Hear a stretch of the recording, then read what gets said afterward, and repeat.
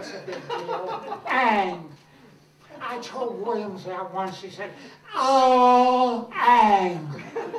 I couldn't put that in the book, but that's what he did.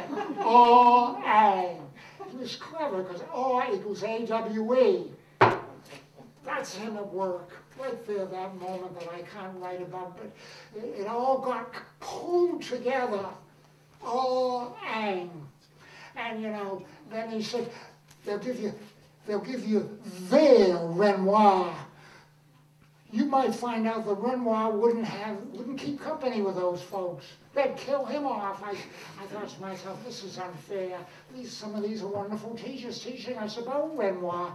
But what he had is a kind of fire in the belly that was worried about the sanctification of certain kinds of knowledge at the expense of acquiring other kinds of knowledge, and that moral thing of high-low, which, by the way, is very unfair to the British people, to the English, to whatever. After all, boy, I'm repeating myself. I remember Spender talking.